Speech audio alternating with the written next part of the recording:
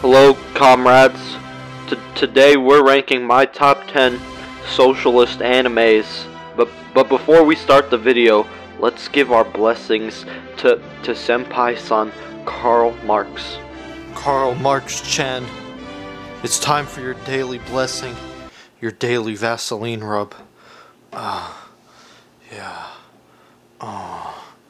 Yes. So hot. Here, let me give you some more Vaseline. Yes. Yes.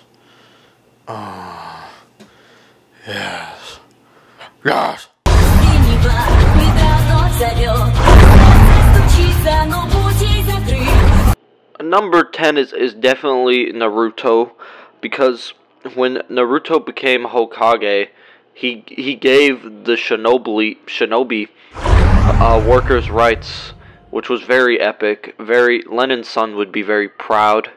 It's a very great anime.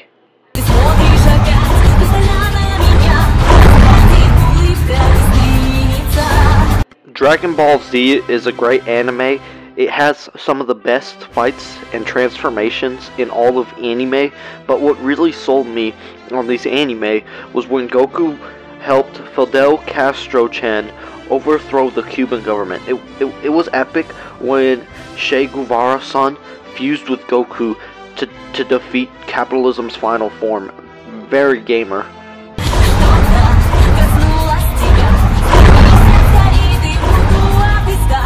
One Piece is a very epic socialist anime.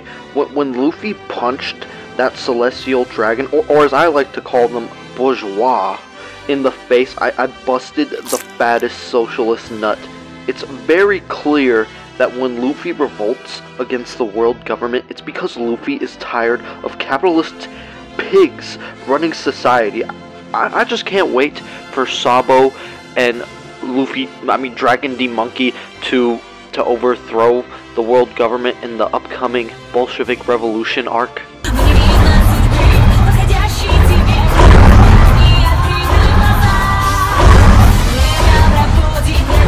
At first I thought One Punch Man was okay.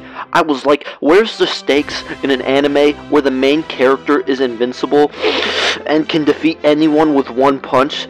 But then I changed my mind once I realized that the reason Saitama is so powerful is because he broke the chains of capitalism. I just gained way more respect for the anime after that revelation. It makes sense. Of course you're going to become a god if you do 100 push-ups, 100 sit-ups, 100 squats, and read 100 pages of the Communist Manifesto every day. It's just basic science that you ascend humans after you read the Communist Manifesto.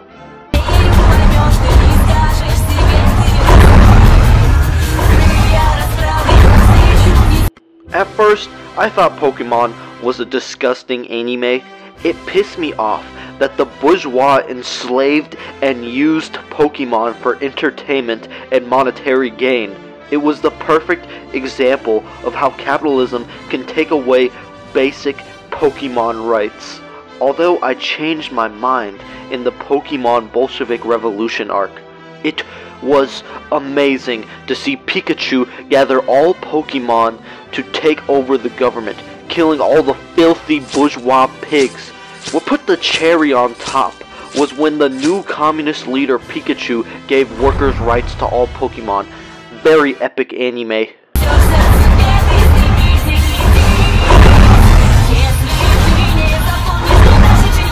I just loved it when Giorno Giovanna used Golden Experience Requiem to seize the means of production. Very epic.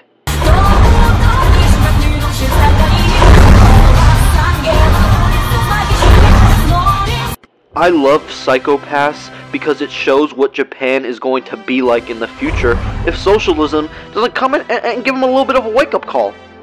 Psycho-Pass takes place in a society where everybody's brain is scanned to decide what job a person will have and whether the police should apprehend somebody. The reason being is that their brain scans can decide if someone will commit a crime. So basically, you have no free will in the show. But if Japan had a socialist revolution, things would be much better. Everybody has free will in communism, comrade. Once we have ownership over the means of production, there will be no social class that can oppress us with their brain scans. Lenin-chan would be very proud of me right now. Death Note is a great socialist anime because at the end, Light used the Death Note to kill off Nicholas II, the last Tsar of Russia, and all his family members, fully instating a communist government in Russia. That was a very gamer move of Light Uragami. Hunter x Hunter is a great socialist anime because it's very socialist, I guess. What the fuck is this video?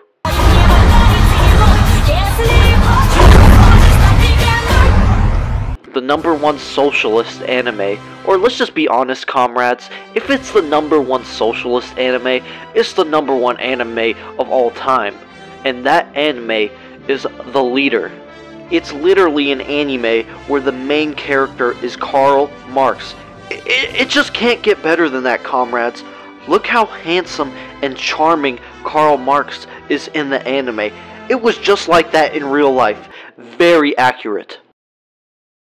Life Plus is a king, Shrimp But Buttered is a king, Braxton Smith is a king, Lath Irritash is a king, Kronos is a king, Firecat 1030 is a king, Fernando Escalante is a king, Landon is a king, Alici Biades is a king, Gubbs is a king, Bruno Bucciarati Body Pillow Mecha Gundam is also a king, Jasmine Martinez is a king, Aterman is also a king.